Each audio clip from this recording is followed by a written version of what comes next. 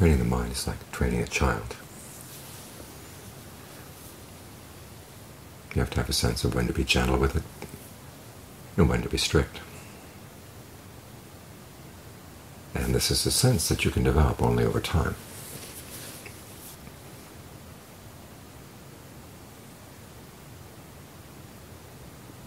Which means that there are going to be mistakes in the practice. Times when you push yourself way too hard. You get frazzled and you begin to get discouraged. Other times when you don't push yourself enough.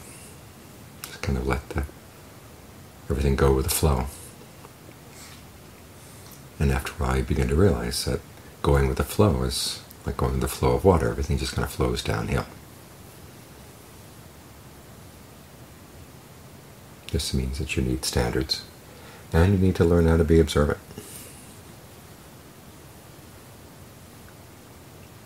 To get a sense of what you're doing, when it's working and when it's not working.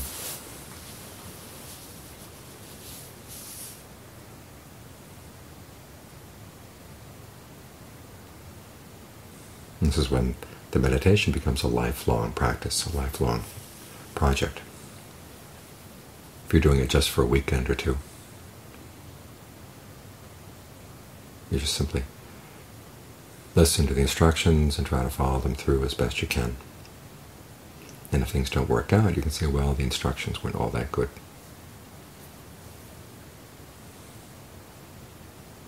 And you go look for another teacher, another practice.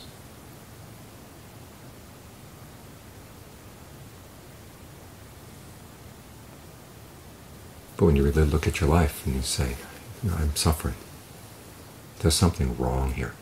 The Buddha actually encourages that perception. There's something wrong. He doesn't tell you to accept everything with equanimity. Just let it be. A sense of contentment, a sense of equanimity works in some cases, but not in all. An important part of the practice is learning how to gain a sense of when you just let things be. Either because you don't have to get involved with them at all, or you let them be for a while, so you gain a sense of what's going on. But you look at the Buddha's life and you realize that he himself was motivated by the strong sense that something is wrong. There's suffering. Here he is himself, he said, subject to aging, illness, and death. And he's looking for happiness and other things that are also subject to aging, illness, and death. There's something not right here.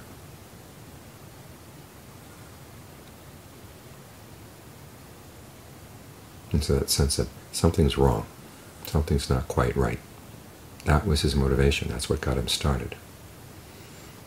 And ultimately began to see that the something was wrong was not so much what's wrong out there, it's what's wrong in here. This is when he talks about contentment, it has to do with things outside. You learn to content yourself with whatever food, clothing, shelter you get, realizing if you have enough, well, that's plenty right there. And getting a realistic view of what enough means.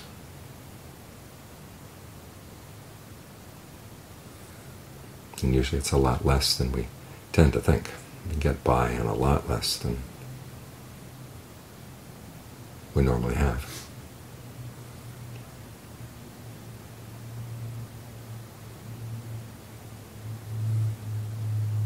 He has you develop that kind of contentment because he wants you to look inside to realize, okay, as long as there's still suffering in the mind, you can't be content with what's going on in the mind. You have to be very careful, you have to be very watchful to figure out exactly what is it that you're doing that's causing suffering. As you look at your actions, as you look at your words, as you look at your thoughts, for their potential to cause pain, suffering, stress.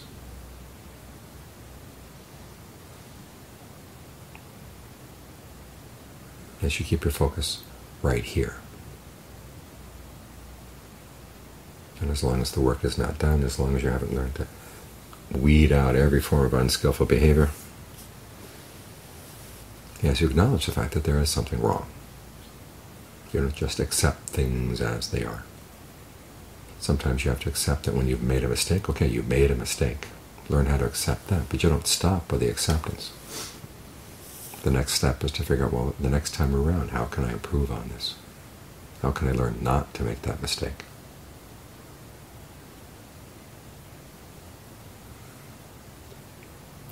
And how can you also encourage the set of skills that you can depend on, i.e. developing things that are right in the mind? They can give you the strength to keep going. Because this perception of your own mistakes is often hard to take unless you've got a good, solid sense of well-being to fall back on. In addition to being something wrong, there's also something right. And you look for what that something right might be in terms of your virtue, in terms of your commitment, in terms of your mindfulness, concentration. How do you make these things right, or even more reliable than they are now?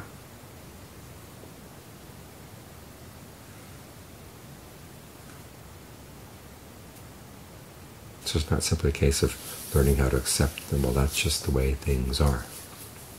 If the Buddha had been that kind of person, just accepting that that's the way things are, we wouldn't have heard of him. Just one more prince who was satisfied with his life. Never did anything special.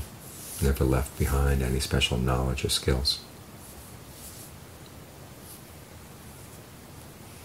And then we wouldn't have anything to work with our own suffering. But he was the sort of person that realized there was something wrong. And he wanted to find a way of looking deeply into his own mind to see exactly where does this come from.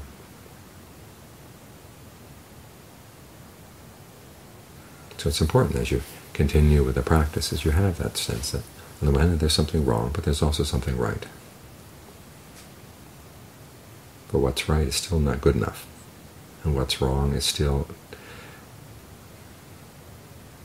too powerful in the mind.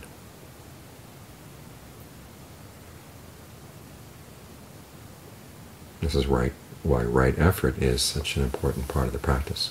You may have noticed as we're chanting the sutta just now in the analysis of the path, the first 5 factors are fairly short, and you get into the long ones, the ones devoted to concentration, starting with right effort. Many times we're told that efforting is a bad part of the practice, something that's going to get in the way of your just being with things as they are. But that's not what the Buddha said. You've got unskillful qualities, and when you learn how to recognize them, you want to develop the desire to get rid of them. And then there's skillful qualities. You want to develop the desire to give rise to those. You have both potentials in the mind. And it's going to require work to sort things out. You are making a change in the mind as you practice.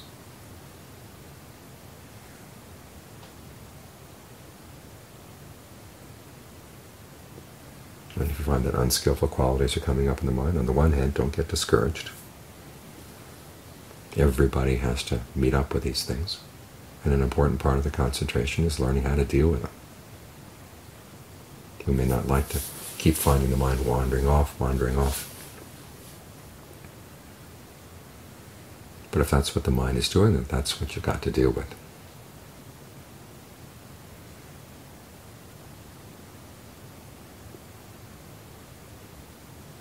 And so if you find it wandering off, just bring it right back. It wanders off again. Well, as soon as you catch it, bring it right back. And then try to be quicker and quicker in how you catch it. It's that determination to be quicker. That's what's going to make your concentration more solid, your mindfulness more continuous.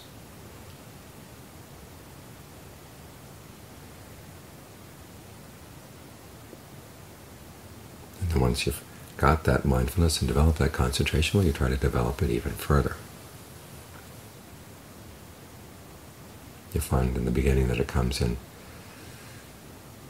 phases. There'll be a little phase of concentration, then it disappears, and then you start it up again. It'll go for a little while and then disappear. Okay, try to get a sense of what that rhythm is and exactly what happens as things begin to unravel.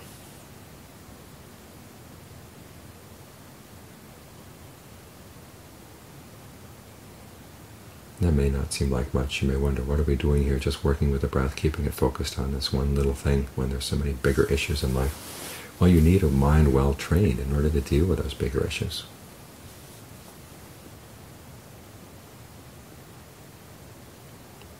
Remind yourself of that, and then just keep coming back to the breath. And when you find that the mind is beginning to lose its focus, okay, what can you do to ramp things up so the focus stays continuous? It's these little things that make all the difference.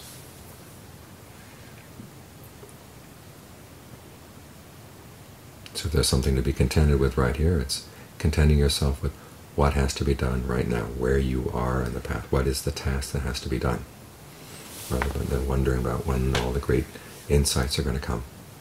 Because the big insights come from little insights, and from learning from them. It's not a matter of suddenly getting this pristine vision of the world. Oh, that's what the world is all about. This is what the meaning of life is all about. It's more just noticing little things about the mind, and then taking advantage of those little things that you notice as tools to develop further mindfulness, further concentration.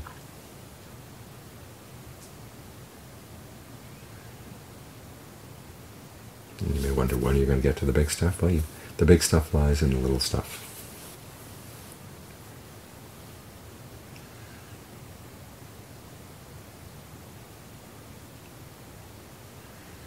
And finding this balance between contentment and discontent. Discontent with the sense that, okay, things are not yet right in the mind.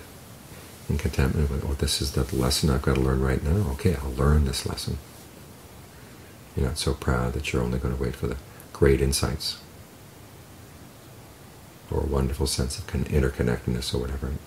What little work has to be done right now, or little tasks that have to be done right now, don't regard them as unimportant.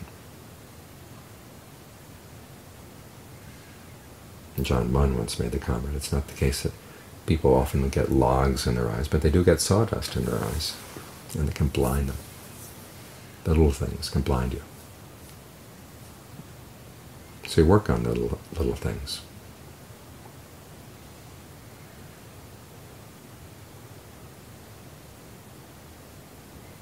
And as you observe the little things, you begin to notice the subtleties of how the mind creates stress for itself, how it looks for the wrong things, cultivates the wrong attitudes.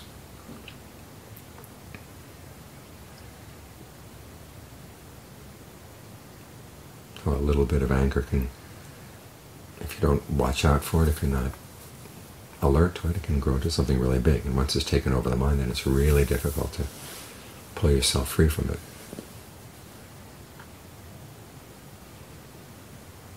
So this is what the discontent comes down to. It means being very watchful, realizing that you can't trust everything that comes along in the mind.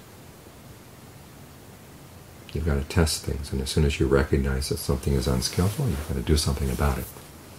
Because if you don't, it'll grow, it'll fester, it'll take over.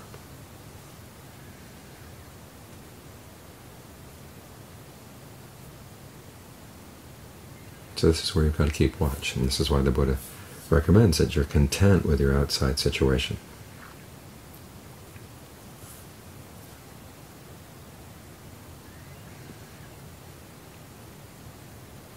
So you can focus your discontent on what's going on inside. And again, you have to be very careful how you balance things out here.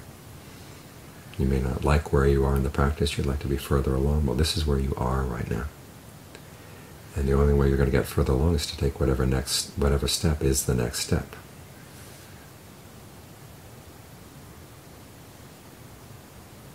But it's that willingness to keep taking the next step, and the next step, and the next step. That's what gets you to the end of the path. And it really is something special. As the Buddha said, you see things that you never saw before, you learn things you never learned before, you attain things you never attained before. That requires that you do things you never did before. Not necessarily that it requires throwing yourself into it all at once, exhausting yourself in the practice. Exhausting yourself doesn't help, but it does mean putting more effort than you might want to into the path, and sticking with it even as it gets hard.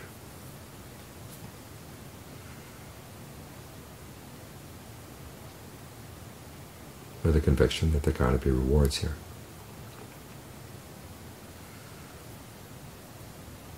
That's the part of right effort, is generating desire. And sometimes generating desire means generating that sense of conviction,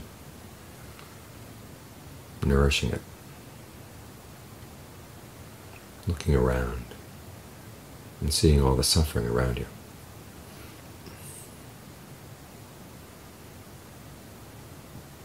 And realizing if there's any way out, it's in this path of looking into your mind and not accepting everything that's there,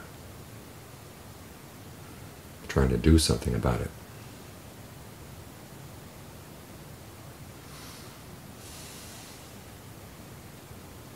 So be very clear about what you have to accept and what you don't have to accept, where you should be content and where you should foster this sense of discontent.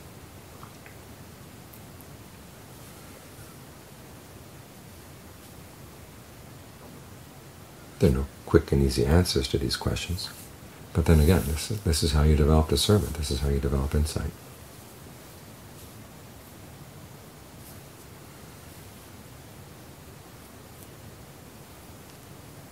Realizing that there are distinctions you have to make, and with trial and error, find out exactly where the line is drawn.